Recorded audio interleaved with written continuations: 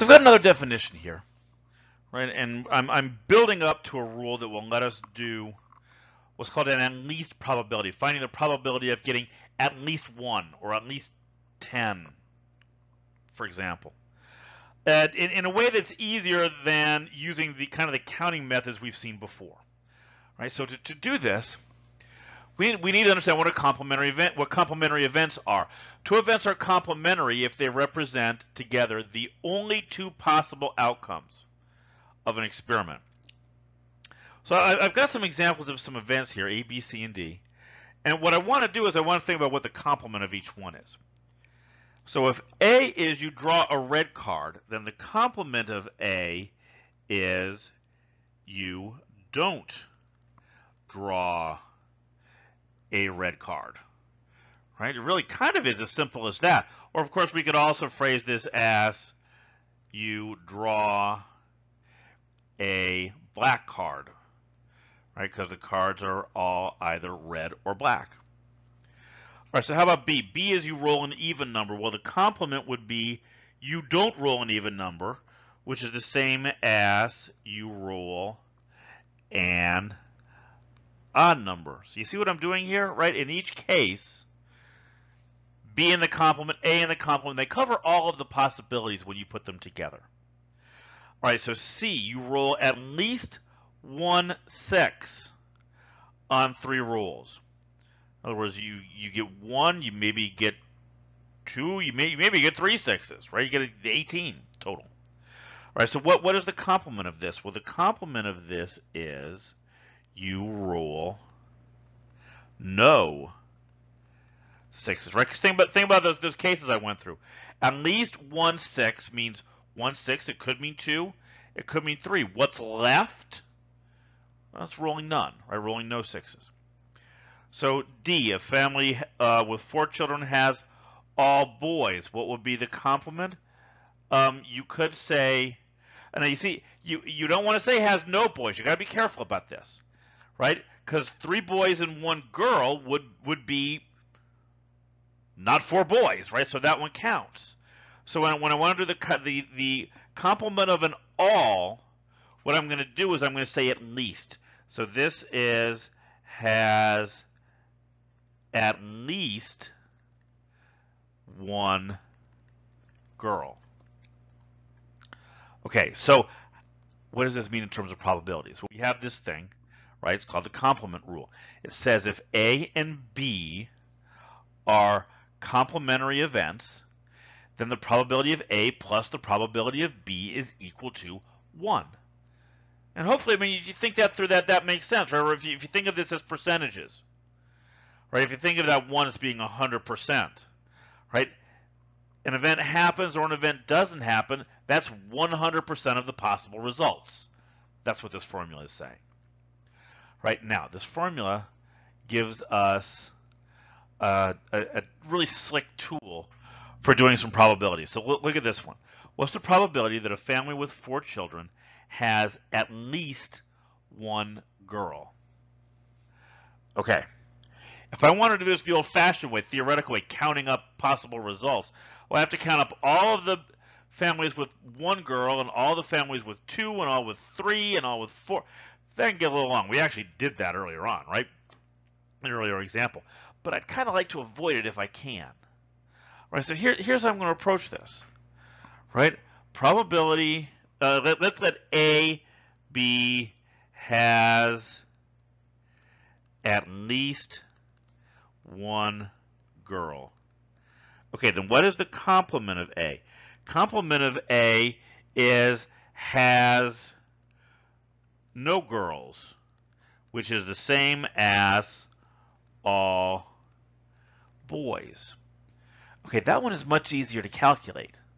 Right, so look, here's what I'm going to do. I'm going to use my rule. The probability of A plus the probability of the complement of A is equal to 1. Well, the complement of A I can do. We've kind of talked about this already.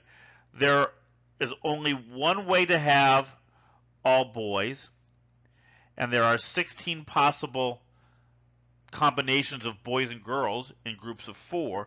So this has to equal 1. I'm going to leave that alone. Well, look at what I can do now, right? To get the probability of A, I just have to solve this little equation. Subtract 1/16 from both sides. The probability of A is 1 minus 1/16, which is 15/16, or you can go to your calculator and make that into a decimal. That's fine too. All right. So like I said, some of this a little bigger, a little busier. You can pause if you need to. Read this over before I start talking about it. The idea here is that medical testing can be expensive. Right? So if you have a disease that you're testing for, a condition that you're testing for, and that condition is rare, right? That's less than 1% of the population. Then what you can do is you can take a bunch of samples, mix them together, right? And test the mixture, right? Because the idea here is that the likelihood is pretty high that it's going to come out with a negative result. None of the individual samples had the condition, right? And then you saved a lot of money, right? You saved doing. I'm talking about 5 samples here. So instead of paying 5 times the cost, you only paid it once. All right. So what I want to know here is what is the probability that a mixture of samples tests positive? Okay. Well, first. It helps to define our terms. Okay, so I'm going to let A be has a positive result, and the question says the probability of getting a positive result is 0.009. Okay, so what does it mean for a sample to test positive? Well, if the mixture has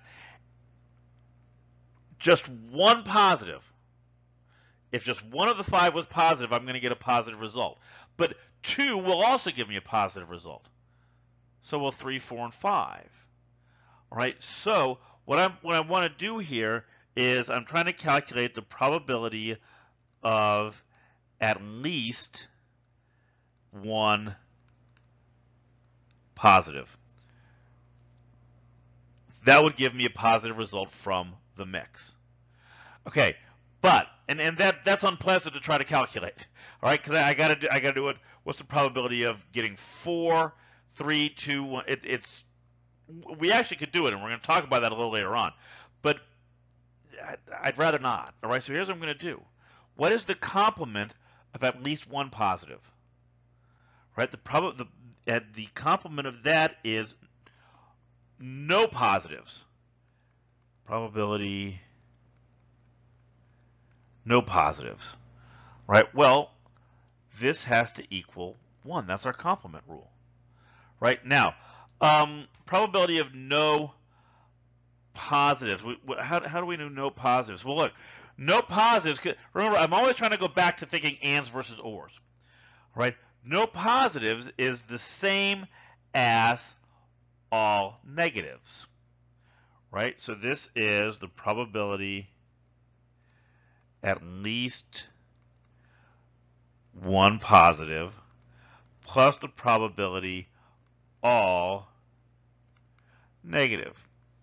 Well, what's that mean, all negative? That means the first one is negative and the second one is negative and the third one and the fourth one and the fifth one. So this is now, you see, I'm interpreting this as an and probability. So this is the probability at least one positive plus the probability negative and negative, and see if I can fit them all in here. Get all 5. I need 2 more. And almost made it. There we go. And this has to equal 1. All right, well, what's the probability of getting a negative result, right? Because all I have over here is positive. Well, look, again, positive result, negative result, those are complements, right? Because they're the only 2 possibilities. So if the probability of A is 0.009, then the probability of the complement is 1 minus that, which is 0.991. That was what I needed to know, right? So this is the probability at least one positive plus, now I have an and these are independent events, right? There's no reason to believe that one sample somehow affects the other. So all I have to do is multiply 0.991 by itself 5 times, right? So I'm going to cheat. I'm going to write that with an exponent. And there's my calculation. Move this over, subtract it from both sides. The probability of getting a positive result, of getting at least one positive, is 1 minus 0.991 to the fifth, which is 0.442. 4.5%, give or take. Okay, so that's a pretty decent outcome. 4.5% of the time, you're going to get a positive result, and you're going to have to go back and split them up and do them all separately, take the hit to the cost for doing all the individual tests. The remaining, 95.6 something percent, the remaining 95.5% of the time, you're going to save the cost of doing those 4 other tests, right? Because you're going to get a negative result. Okay, so this is good, right? We've added another kind of probability to our toolbox. Right, so in the next lecture, it's going to be the last one in our probability series. We're going to talk about how to do an and probability when the events are dependent.